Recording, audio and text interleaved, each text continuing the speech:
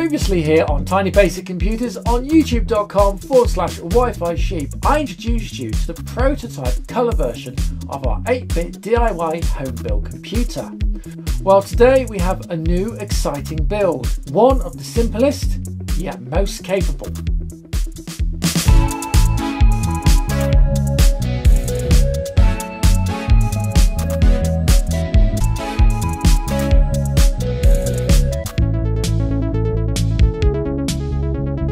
Hello and welcome back to Tiny Basic Computers, the homemade 8-bit programmable computer series from youtube.com/Wi-Fi Sheep, where we're building easy to assemble, low cost, real programmable computers. So in this episode, which is part 10, I'll show you a new and really simple Tiny Basic build, which not only incorporates the new 4-color hex ROMs, but will also work with the original 3.0 alpha hex ROMs available for free on our Facebook group. We've been really pleased to welcome PCBWay.com, your one-stop solution, as our title sponsor and supporter for this and many other projects here on Wi-Fi Sheep. And PCBWay are ready to help and support you too in your own maker journey. Just take a look here at PCBWay.com/projects at all the amazing and diverse things people are creating with PCBWay's wide range of production tools and services, such as 3D printing, injection moulding, CNC machine tooling, sheet metal fabrication, and of course turnkey PCB manufacturing. And PCBWay even have their own product store with hundreds of really cool and useful items which can be purchased like a regular online retailer or using PCBWay's credit beam system, given away as free gifts to customers of PCBWay's production services and products. PCBWay.com really are a truly fantastic partner to have for your maker journey needs. So don't miss out. Sign up for your free account today at PCBWay.com. Details and links are in the description. So up until now, this is an example of the sort of Tiny Basic computer we've been building on these solderless breadboards. And here is a blank breadboard just for comparison. So these are 890 pin or sockets, I think. That's the size of the average breadboard that we have been using for the project. However, just take that away, today we'll be using these, which are half the size. Now these I think are 300 pin or thereabouts, and you can see they're clearly half the size of the normal breadboards that we use. We're also, for this project, going to need a minimal amount of parts, actually far less than anything else we've built so far. So what you're going to need is a packet of jumper cables. You can pick these up quite cheap off AliExpress, eBay, and they come in sort of pre-cut, color-coded jumpers. And I've already selected what I need. So all we need for this is one long or medium long grey. This one's a bit chewed up, but it'll be fine. One small blue, one small red, and 7 small grey. And that's basically it for jumpers. We're going to use the Arduino Nano and have one here. Now these are clones of the actual proper Arduino Nano. However, be warned that of late, not all clones are the same. There's a batch of these coming out of China that look identical to this, but don't use the Atmega 328P. They use the Atmega 328PB. I did a video on this. Unfortunately, at the moment, I don't have a way of flashing the compiled hex ROMs to the latter variant. So you're really going to have to make sure that if you're going to use these nano boards, that they are the correct Atmega 328P variants. The only way to be absolutely sure is to buy the proper Arduino branded ones that are a more of a turquoisey teal type colour, but they are considerably more expensive than the clones. I do want to assure you I am working on a solution for this, I just haven't got one at the moment. So that's what we're going to use. Now what I will do is I'm going to flash 2 clone boards, because I'll also show you using the free download version of Tiny Basic. So yes, this works with the free hex ROMs as well. You'll only get black and white output, but it does work. So I am making this project accessible for those of you if you're using the free ROMs. You do need to join the Facebook group at facebook.com/groups/WFS Tiny Basic, and you can download the file from there. So before we get any further, let's look at flashing the hex ROMs to these Arduino Nanos. So at this point, the Arduino Nano needs to be connected via USB to a PC running Windows 7 or later. You may also require the CH340 drivers if using clone Arduino Nano boards. All these can be sourced online or are included in our Tiny Basic Computers Patreon toolkit. The process of flashing these hex ROMs to an Arduino Nano is identical for both. So for this demonstration, I'll use the free build, but it's identical to what you do for the version 4 color. So the first thing to do is to extract the zip.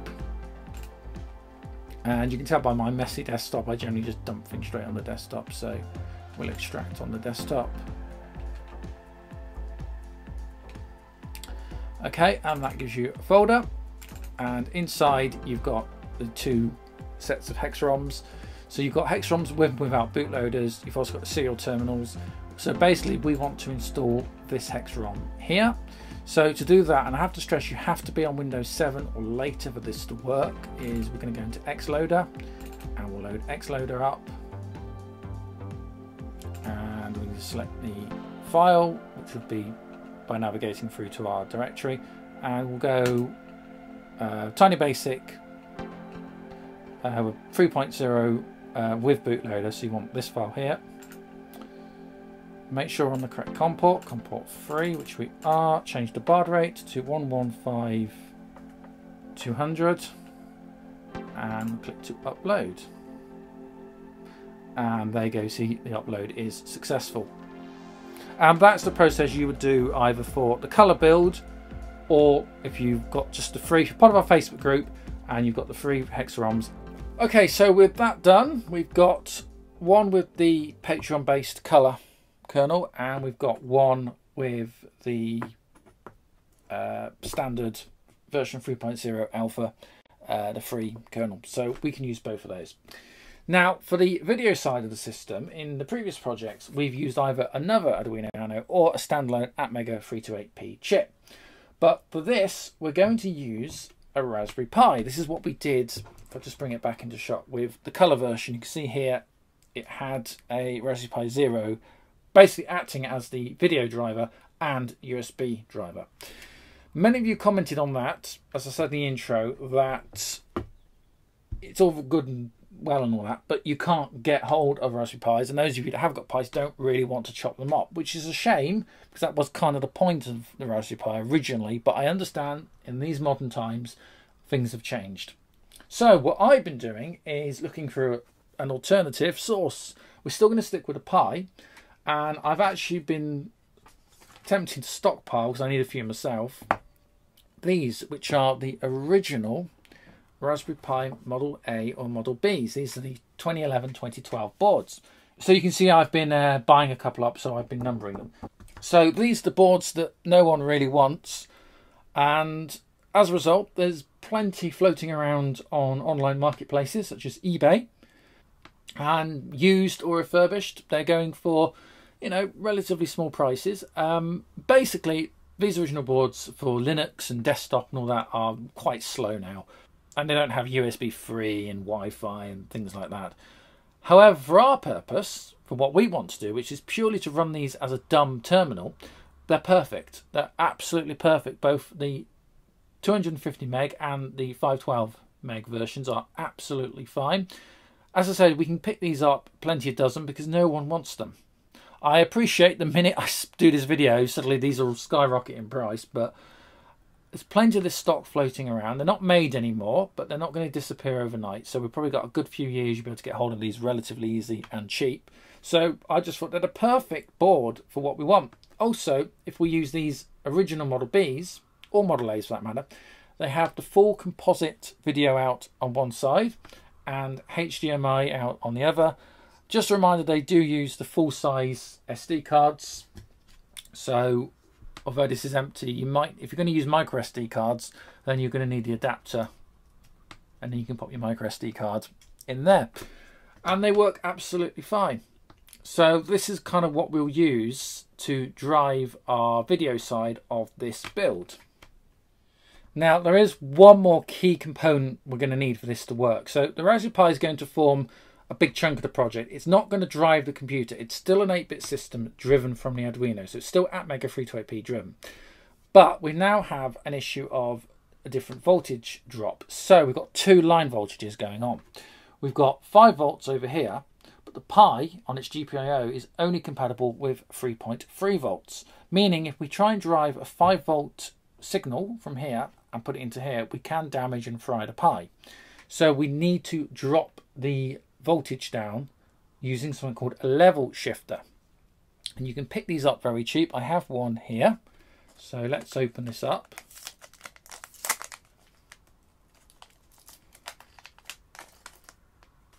And it's a tiny little board, and you get some pin header.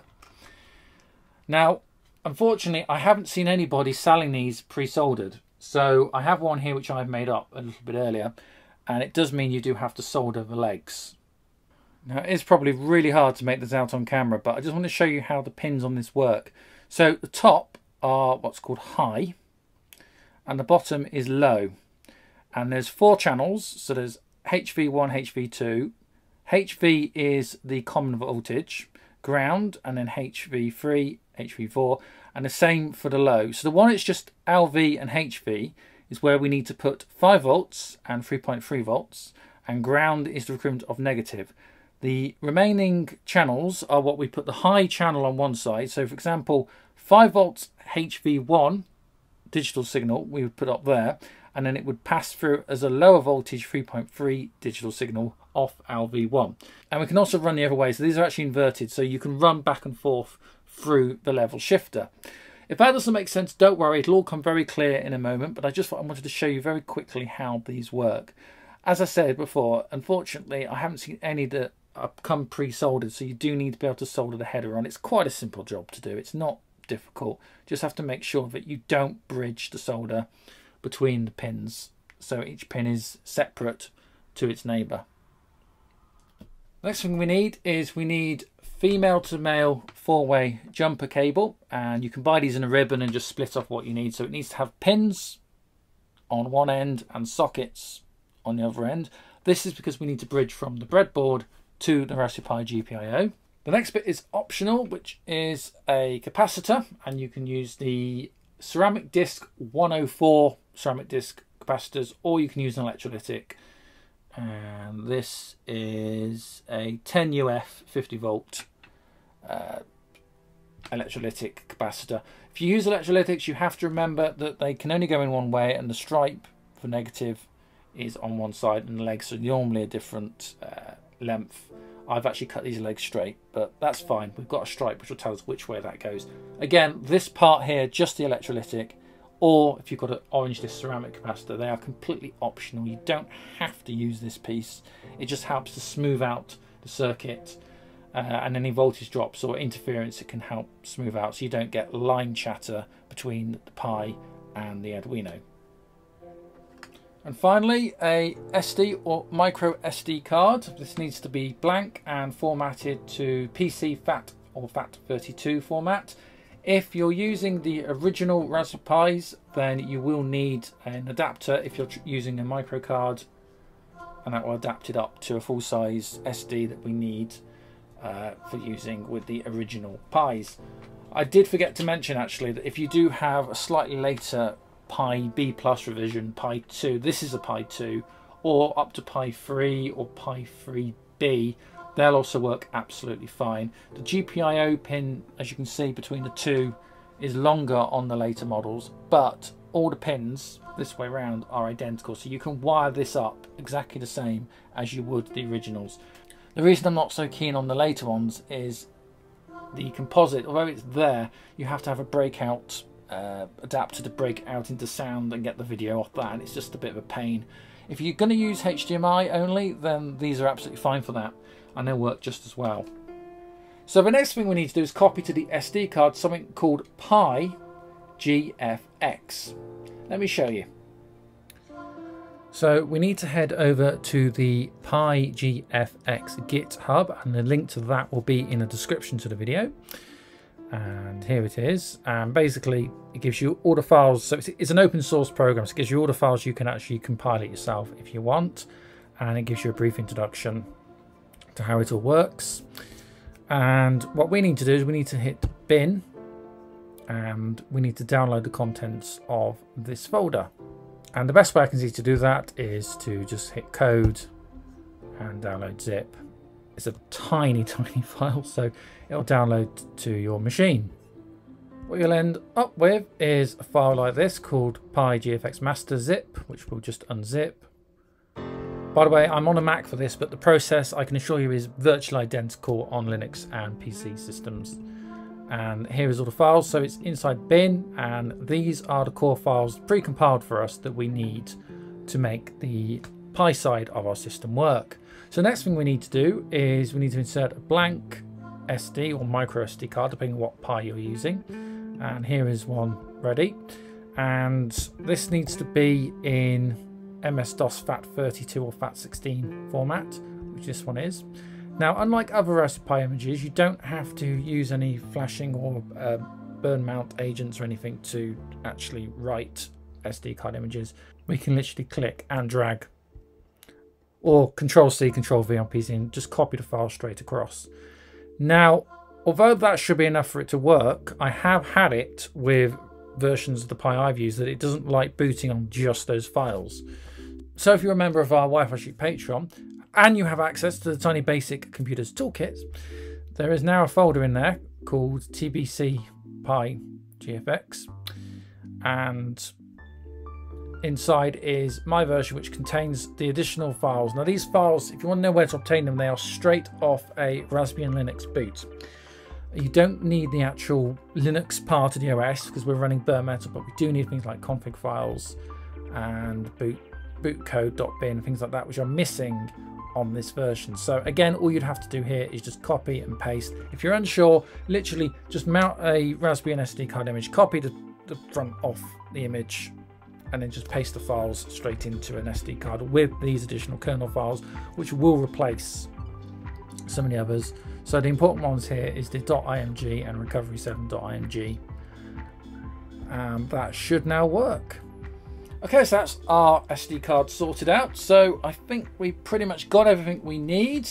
As I mentioned, I'm using 2 nanos. You only need 1. I've just got the free and the Patreon color builds, and we'll swap these over and I'll show you how this works.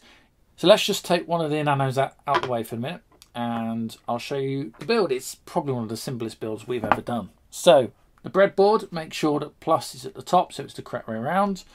We need to take our nano board and we're going to place that roughly in the middle, making sure it's over the gap between the 2 sides, and the first pins by the USB are right up flush against here, so you don't want it back that way or anything, so it needs to go in right up against the edge. And don't be scared to push the board down, make sure you get good connection and it's in. Some of these boards I've noticed of late have been very stiff, so you might find that you actually have to sort of get another component or something and just poke holes just to open up the metal connectors underneath, because some of the later ones I said have been very stiff of late. Okay, so that's in, which is great. And next we're going to take our level shifter, making sure we've got this the correct way around. So the H labelled connectors at the top, L is at the bottom, and we're going to pop that in roughly about that. Again, we need to have it bridging this gap in the breadboard. So let's get that in. Okay, excellent. So because we're dealing with 2 voltages, we're going to reserve 5 volts up here and 3.3 volts down here. And whatever we do, we do not want to mix the 2 voltages. So the first thing we'll do is we'll put the voltage and ground lines in. Now, most Arduino Nanos, including the clones, are able to generate 3.3 volts. And there's a pin next to D13. So the D13 runs from the end, and then right next to it is a pin called 3V3. And that's your 3.3 volt out. So we'll take the small blue jumper and we'll connect that to the power rail on the bottom.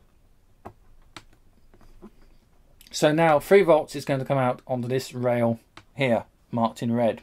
We can now add the ground. So ground is the equivalent of a battery of minus, and ground can be shared with everything regardless of the voltage. So we're going to use, mostly going to use these grey jumpers here, and anything marked GND or ground, we're going to connect up to the blue rail. So there's one there. One here, so one on the top and the bottom, and we also need to connect the grounds on the level shifter board, and again there's one on the top and the bottom.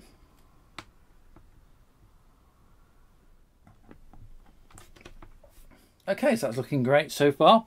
So now what we're going to do is we're going to start applying some of the voltages. So remember I said 5 volts up here, 3.3 down here. So again we're going to use another grey jumper. Now again, the colour would be ideal if these were different colours, but it's the size that matters here. So we need to make sure we've got something that's the correct size. So we're going to connect the HV line up here to the 5 volt power rail. So that goes in like that. And the LV, which is the low voltage power rail, we're going to connect to red down here. Okay. Finally, what we need to do is, because we're going to bring 5 volts into the board, probably about here, we need to connect to the plus 5V pin, which is down here. So to do that, I'm going to take the longer grey jumper, and again, yours are probably not going to be as bent up as mine, but we're going to bend that, and we're going to just bend into a sort of J shape. If you can see that,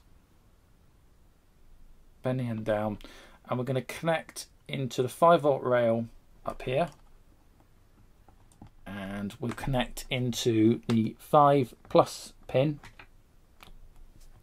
which is on any of the row down here, and that will take 5 volts down and actually power into the Arduino Nano. So that's going to be very important. If you don't do that, get it in the right place, you won't get power into the Arduino Nano. Now, the final thing to do is we need to connect the TX and RX serial lines. Now, this is really important. This is how the Arduino Nano is going to talk to the Raspberry Pi video terminal. And we need to take these signals through the level shifter, because they're going to come out as 5 volt logic signals, and we need to drop them to 3.3 volt logic signals. So to do that, we're going to use the H1 and H2 channels, and we'll go TX, which is the first one here, and we'll bridge TX to HV1. And we use a small grey jumper for that. And then we're going to use the red jumper to go from RX to HV2.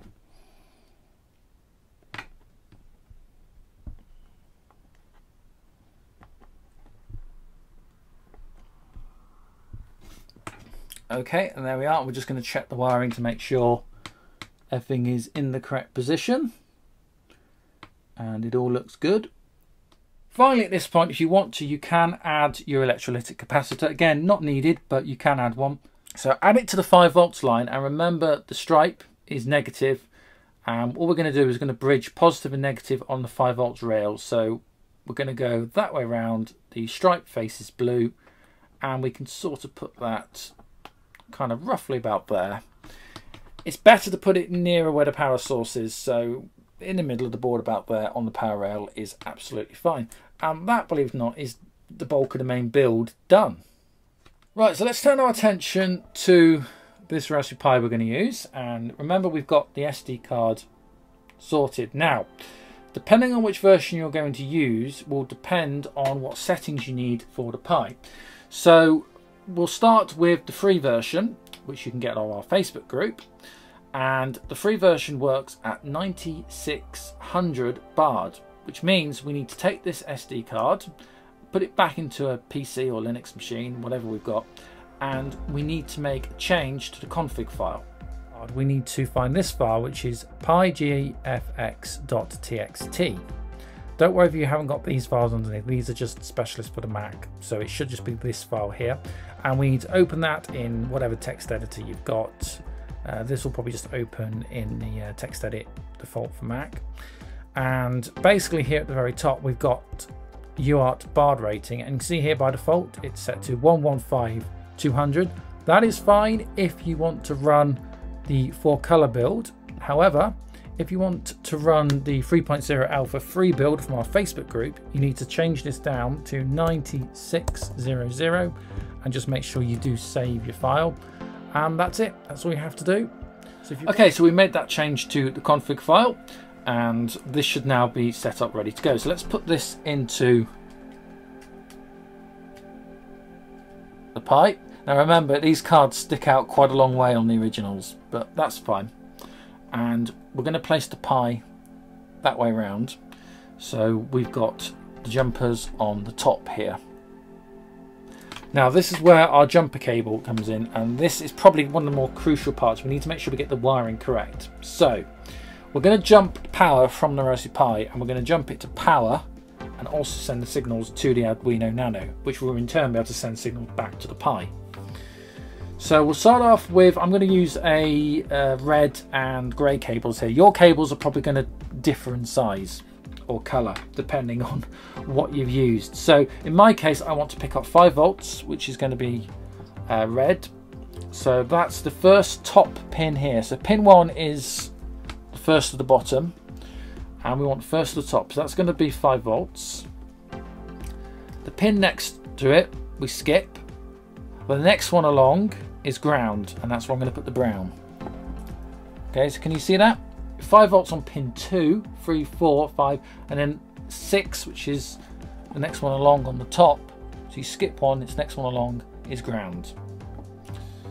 And these two cables, we're going to plug 5 volts into the top rail and ground next to it onto the bottom rail. Okay, so that's the power done. The remaining two are actually our TX and RX signals. So that's the serial UART that this tiny basic system uses. It's for transmitting data between the two boards. This is how the computer, or the CPU side, the Nano CPU side, is going to know that the Pi terminal is doing something, and the Pi terminal in turn is going to listen for what the Arduino kicks out. So on any Pi, it's the next 2 pins from ground are TX and RX. And you go TX to RX, RX to TX. So if I use yellow as my TX, that goes straight in on the top row next to the brown. So again, I hope you can see that. Next pin along. And yellow here is going to go onto number 2, LV2, and we're just going to plug it in there. So it's going to go transmit through from LV2 to HV2 through the red wire and in to RX0, so TX to RX. Now the next pin is RX, and that goes straight in, and you can probably guess it goes RX to TX, which in our case we'll use LV1. So I'm going to plug that in there, and it goes LV1 to HV1 and into, or out in this case, to TX. So transmit comes out of here through the orange cable into receive, and when the Pi transmits back, it comes out from the yellow cable through the level shifter and into receive this side. So it's transmit to receive, receive to transmit. And that fundamentally is it. That is how simple this build is. Now for this to work, I'm going to use a Raspberry Pi 2 power supply. You can use a Raspberry 3 supply, not the 4s, because the 4s are USB-C, and we want the micro USB connector. So this is 5 volts, 2 amps, which is fine. So plug that in, and that'll go for the mains for the supply. So this power supply is going to power the Pi. It's also going to power the whole tiny basic Arduino setup. We can then take full advantage of if we want to use composite or HDMI. So here we are, here's a full-size HDMI. We can clip that straight in, and we can get a nice clean HDMI signal out, and we can take that off to a modern monitor or display. One of the huge advantages of this system is that it doesn't require the use of a PS2 protocol keyboard. This was a problem with the previous builds, that even though we may have used a USB socket, it wasn't USB compatible. It needed a USB keyboard with PS2 protocols. and there was no way of knowing which keyboards did or didn't, and it was very annoying. I have here a really mini Keysonic keyboard that's a bit grimy. It's had this rubber coating on it, which unfortunately is sort of disintegrated over time. But anyway, this little keyboard is USB only, so it never worked with the original Tiny Basic system. However, it should work with this system because the Raspberry Pi, as part of the PiGFX terminal, is actually going to run a bare metal USB driver. So I should be able to plug any standard, even an Apple USB type keyboard, just into the Pi, and that will drive the keyboard as well as the display and communicate with the Arduino Nano. Okay, so one final check over just to make sure our cabling is correct. You must make sure you do this. Mainly it's to make sure you haven't got 5 volts and 3 volts in the wrong place. It's looking okay, so we should now be able to power up. That's looking promising. So we've got the Raspberry Pi has powered up, and you can see we've actually got power here on the Arduino Nano. So that's looking fantastic. So let's hop over to the capture card and let's see if it booted. So this is what you should see on the screen, and it's the sort of startup kernel for PiGFX. It's not Linux. This is running as a bare metal kernel. And it should find the USB keyboard. So it says USB keyboard found, and now it says waiting for UART data, and there's the speed 9600. Basically, if you are running with the free kernel from our Facebook group, it's not really designed to run with this. It will work, but it's not designed. So the thing will sit here and hang until we reset the Arduino Nano, which I'm just going to do now. So the little button here on the Nano for reset, if I hit that, there we go. It now launches, and there is the basic interpreter. Now, using our USB keyboard, we can now use it as we would before. Bearing in mind that some keyboards have the num lock stuck on, so make sure you turn that off. Let's just ask for memory. There we are. And there's a little bit of something in memory, so let's just have a quick look at E-list, see what's in memory. Okay, a tiny one line program just telling us what the value of A is. So E chain to run that. There you go, 0, of course. So this works, and it works pretty much as we've shown in all previous videos, but you see you get a much larger screen resolution, and this is outputting HDMI. This will also then output in composite, so it's compatible with all your composite monitors you've been using before, and you will get a similar text resolution, which is far greater and far bigger than what we had previous. The only thing to remember with this version is if you type something in and then hit delete, it will appear to delete things, but that delete is not actually valid. So if I, for example, type some gobbledygook, try and delete it, and think, okay, I've deleted it, then type in a valid command like mem, it will still error out, because although the terminal side is accepting a delete, the Tiny Basic side, so that's the kernel side on the Arduino Nano, isn't, and it's not designed or set up on this build to use that. Also, you are in this black and white text only mode, and things like CLS don't work here either. Basically, it's the bare minimum, but it is usable, and it will allow you to get a better resolution terminal, and you can now use USB. So I've now swapped the Arduino Nano boards over. So this is now loaded with the Tiny Basic 4-color, which is the Patreon build, available as part of our Patreon toolkit at patreon.com/Wi-Fi sheep. This is the color build that's actually designed for this rig. I've not changed any of the setup, other than I have changed the baud rate over on the SD card. The color system needs to run at 115/200, not 9600 as in the free black and white systems. That's something to bear in mind. You need to make sure you are running the correct baud rate. So watch what happens when I boot up the 4-color system. So the terminal loads in, and you'll notice how it doesn't get stuck. It's able to load straight into Tiny Basic Computers 4-color. This is the Patreon edition version, which is version 4.02a. And you'll also notice in the memory log, we've squeezed out an extra few bytes of RAM. So we are 1 byte short of a full 124 of available memory. You see the EEPROM there has got EEPROM is reading as 1042, so full 1K. So again, I can use the keyboard, and again, I've just done exactly the same thing, which is I haven't turned an unlock off on this keyboard. This is only an issue with this particular keyboard. It probably won't affect you, but you did notice I can now properly backspace, and if I type something, the instruction is valid this time. So unlike the version 3, the free version 3, version 4 does actually accept the backspace, and that does work absolutely fine and is completely valid. So other than when you do that.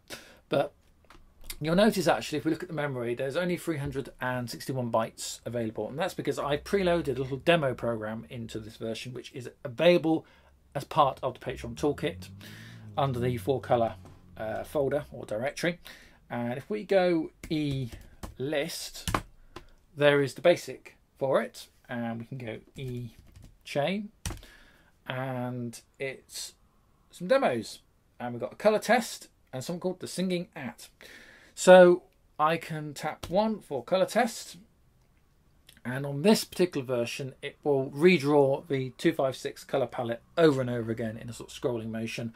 The version you get, I may take the scrolling element off, so it may just read and then end program, because that's a little bit annoying, but quite good if you are showcasing this. And I had this out the other day showcasing it at an event, and you just want something on the screen rolling. But that shows you the color capabilities of this version of our Tiny Basic system. So I'm just going to hit escape, and that will break the program. And let's do a reset. So I'm just going to hit reset, and the system takes a moment to reboot. It says system rebooting, 1 moment, and there we are, we're back up again, no problem. Let's E-chain back in, and I'll show you the singing at.